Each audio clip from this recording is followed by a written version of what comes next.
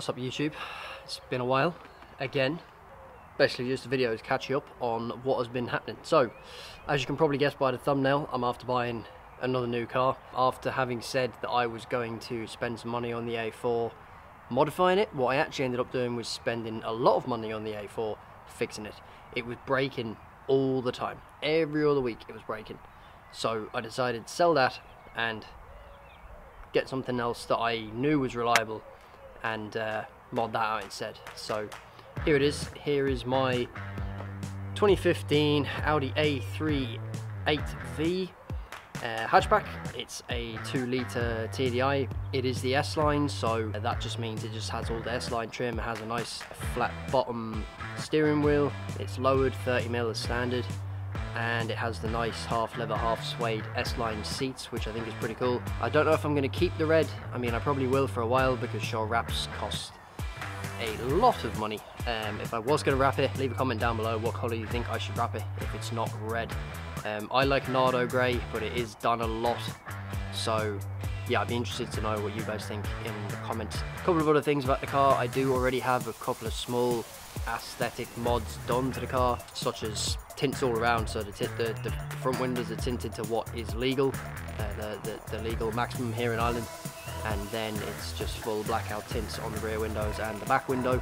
I also have the window surrounds de-chromed, and the badges are de-chromed as well. The badges are blacked out, and I have a blacked out front grille as well. So all of that is already done, and I will be doing some more modifications to this for both performance and aesthetics.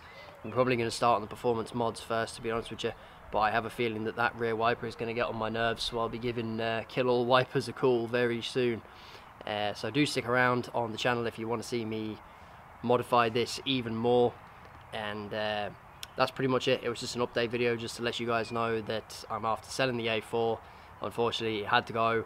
It was just costing me too much money, and I'm after getting this instead. So we're gonna have some fun putting some money into this car instead of fixing the other one.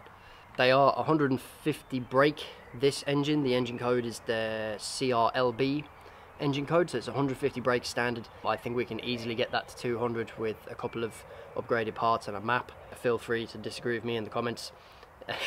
Also in the comments, if there's any mods that you would recommend that I do, then please do let me know, or if there's any mods that you think I should avoid on the other hand as well, please do let me know in the comment section.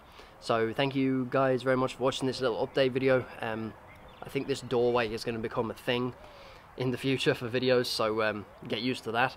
But yeah, thank you very much for watching, and I hope you subscribe to see the progress on this new build project. It's a daily project, so it still has to be drivable every day, but sure, look, we'll see how we get on, and I'll see you guys in the first mod video. Peace.